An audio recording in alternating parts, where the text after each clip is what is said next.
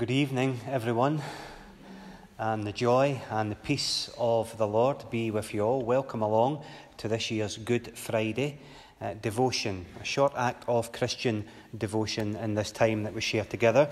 The service is in three linking parts. We move through the Passion from the trial to the cross to the tomb, and each unit has the same component parts. We'll read the scripture. I'll then, after the gospel acclamation, give a short prompted homiletic thought to hopefully leave a silence for a guided meditation. And then there'll be this piece of music played from the reflection hymn. You can keep turning back, looking at the words which are articulating what we're trying to think and say. And then we close the service when Wendy offers the praise, "Were you there when they crucified my Lord?"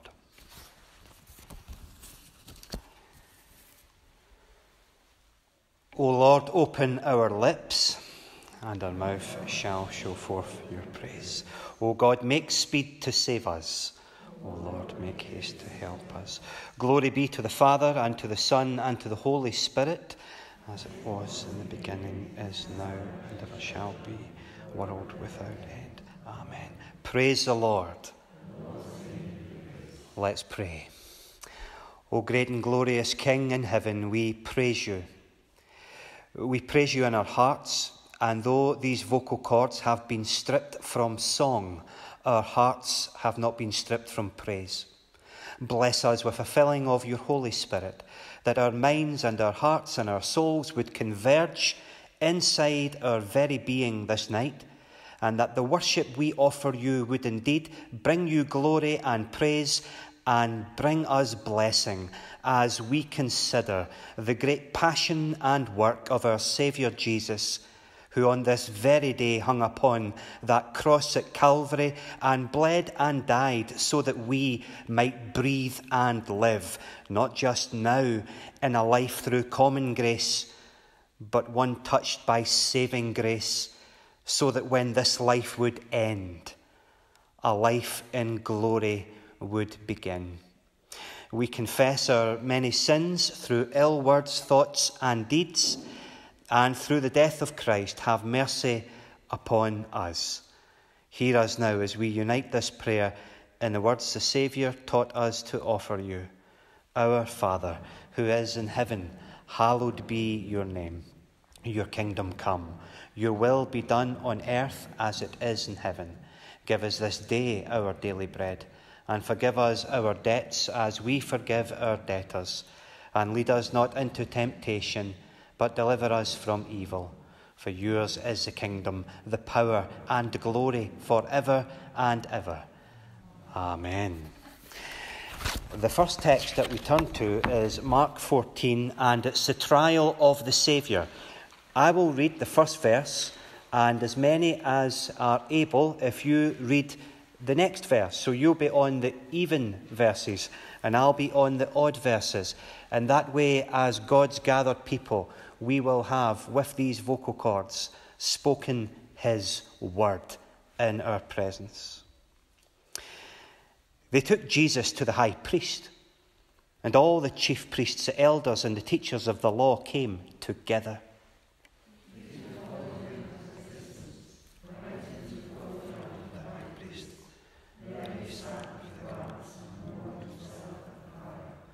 The chief priests and the whole Sanhedrin were looking for evidence against Jesus so they could put him to death, but they did not find any.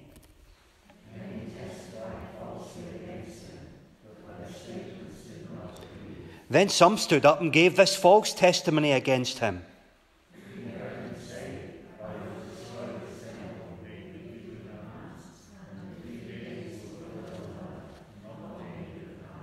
Yet even then their testimony did not agree.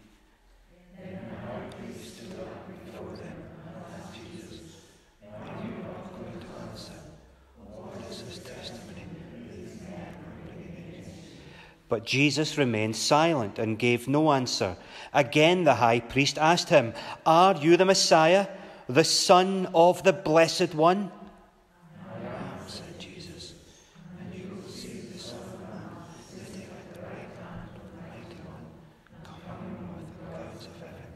The high priest tore his clothes. Why do we need any more witnesses? He asked. This is the gospel of the Lord. Praise be to you, O Christ. For the first meditation, what I want you to think about is this. There can be the exact same question offered in two very different ways. During a trial or an interrogation of any sort, questions are asked.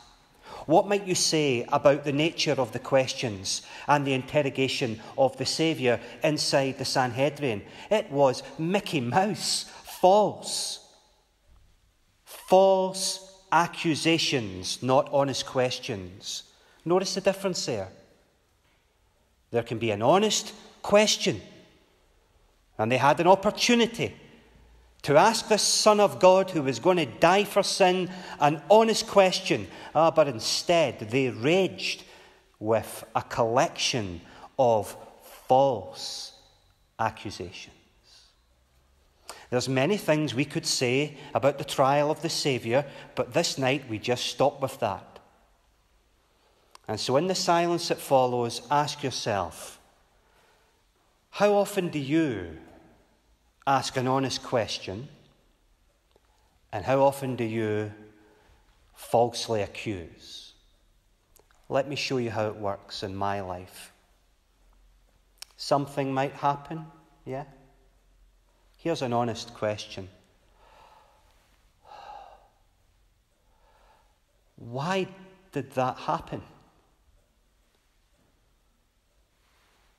Here's the same with a false accusation. Why did that happen? Here's an honest question you might ask when the Lord deals you a providence. Open hands. Who are you, Lord? Watch the same question with a closed fist. Who are you? So in the silence, meditate on the trial. Think over this week. Think over this year. What's happened to your life, your family, your kirk, your fellowship? When were the hands open with an honest question? And when was it a closed fist with a false accusation?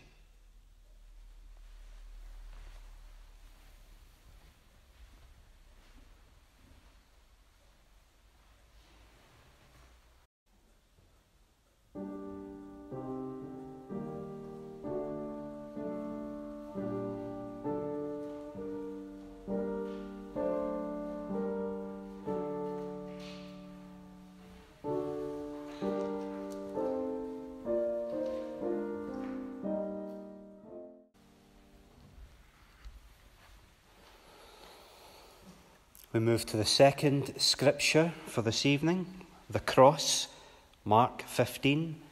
I'm on the odd and yourself on the even verses. At noon, darkness came over the whole land until 3 in the afternoon.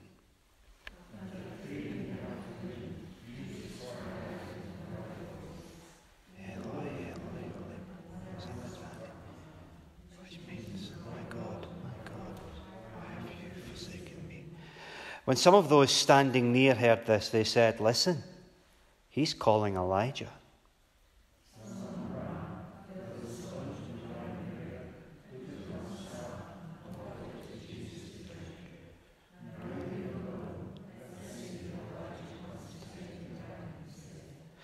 With a loud cry, Jesus breathed his last.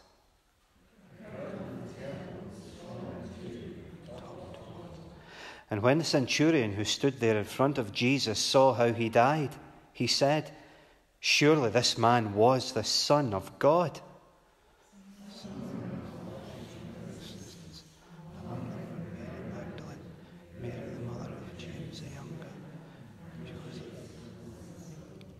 In Galilee, these women had followed him and cared for his needs. Many other women who had come up with him to Jerusalem were also there This is the gospel of the Lord. Praise be to you, O Christ. For the second meditation, let's think about suffering. Because in some sense, all of us have suffered in the last 12 months. And I want you to meditate before God with this one question in your mind. Have I got my suffering in perspective, Lord? Or have I made a critical error in my walk with you? Have I allowed myself to get my suffering out of perspective? What a dangerous road that might be if you would walk it. Here is how many bad clergy help people with their suffering. They usually love the sound of their own voice, and you say to them, well, I'm done. I'm done in. Oh, they say, I remember when this happened to me, and then that happened, and then this happened, and then, oh, it just brings back when that happened to me. And you see what they attempt to do with the sufferer. They say to the sufferer, here is your suffering, sufferer. And I want to care for you, and I don't want your suffering to break you. So I'll tell you all about mine. My suffering's bigger than yours, you see. Now, straighten yourself up. I've helped you. When I leave you now, you'll be able to say, oh, well, the minister helped me there. He showed me what was what. I ought to just get myself sorted out. Or to be mortified about the things I complain about in light of his suffering. In light of his. The problem with all of us and all our hearts is it's all subjective. Some of you might love your cat or dog more than I love some of my family. That could well be true. How can you measure my amount of love and loss, and how can I measure it against yours? You're one subjective object in a world of subjective objects. How can you measure it? And you could never do it. And so never be tempted to. Never be tempted to seek peace and consolation by measuring your pain against the pain of the other who's next to you. No. You measure it next to him who's on the cross. Never was there suffering like thine, says the hymn, because it's true. He who knew no sin became sin for you and me. He who dwelt in a place we call eternity crushed himself into time. He who lived in this thing of boundless space entered this thing called material with atoms.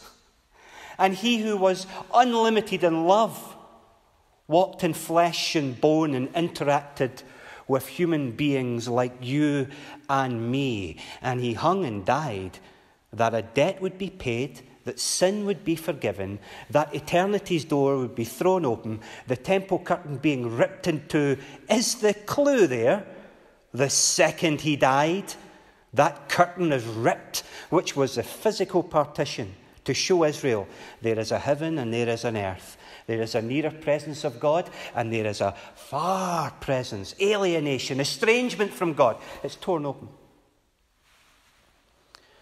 You will find the greatest peace in the greatest pain, not when you meditate upon the pain of the families whose notices are in the window of the flower centre, but when you meditate upon the Saviour who hung on the cross. So over the next minute or two, ponder, oh Lord, where have I been measuring myself next to all the deaths in the parish? Where have I been measuring the next bad diagnosis, some major surgery, some huge financial loss or ruin, and been using that to try to hold myself together? And when have you been able to say, when I'm down, I look up to the cross? Because when you're on your knees, there's only one way you can look, isn't there? And that's up. Is your suffering in perspective?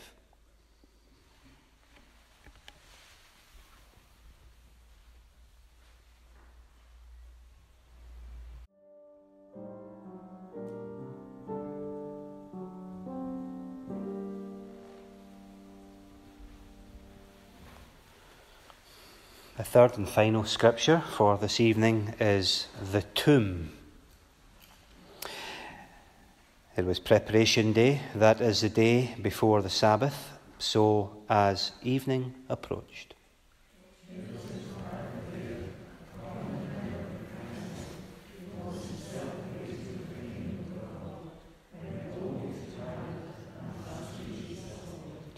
Pilate was surprised to hear that he was already dead. Summoning the centurion, he asked him if Jesus had already died.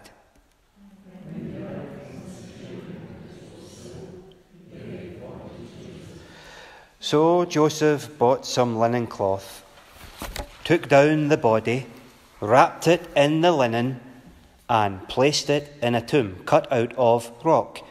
Then he rolled a stone against the entrance of the tomb.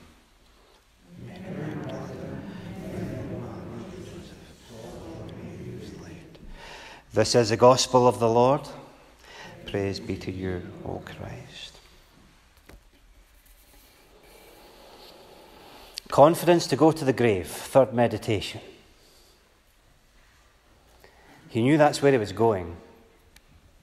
He tells them 3 times, I'll be handed over to sinful men and they will crucify me. Is that how he always ended it?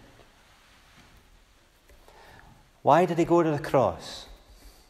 Because he loved the Father and the Holy Spirit? Of course he did. Because they loved him, the Godhead loving the Godhead? Yes, of course. Was it because he loved us? And he thought, these creatures are made fantastically in our image. They're worth redeeming. Yes, his love for the Father, his love for you and me and our crummy lives sometimes. That's why he would go to the cross. But surely one other reason why he would go to the cross is this, because it never ended there.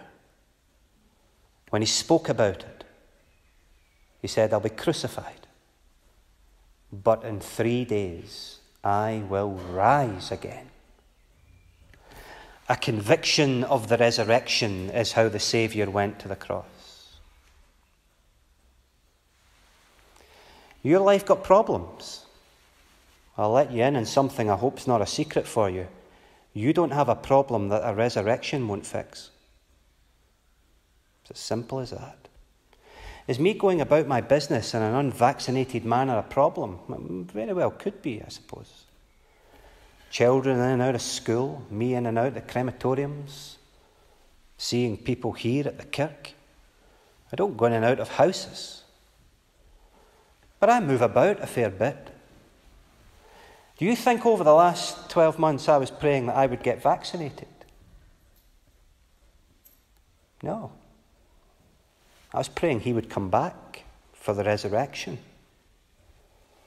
The vaccine only fixes one problem that leads to death. But we know the resurrection fixes the problem of death. And that's the difference, isn't it?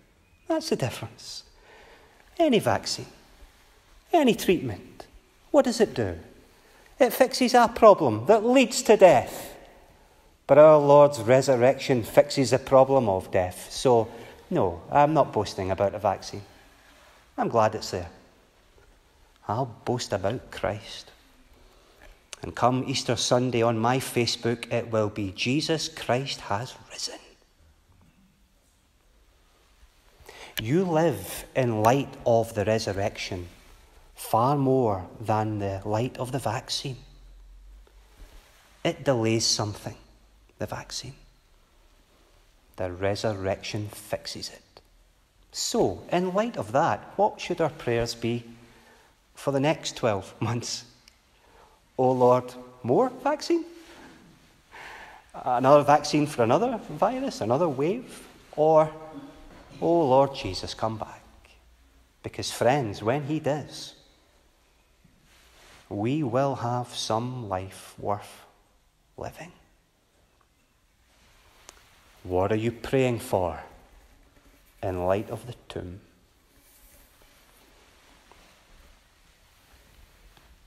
Now, after the silence here, Wendy will close by singing Were You There When They Crucified My Lord? And I hope now we recognise, oh boy, we were there. We're always there.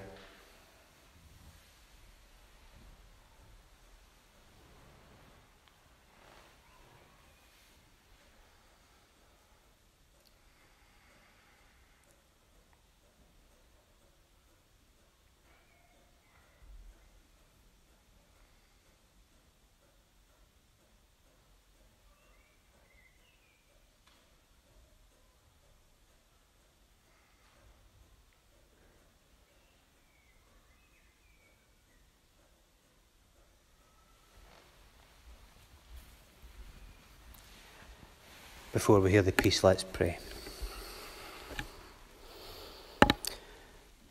Father, we are not worthy of the least of your mercy, and yet on Good Friday we see we get the best of it.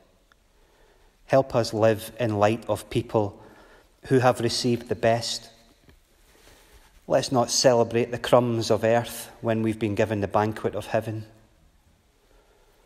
Bless us this night with the peace that passes all earthly understanding. In Jesus' name, amen.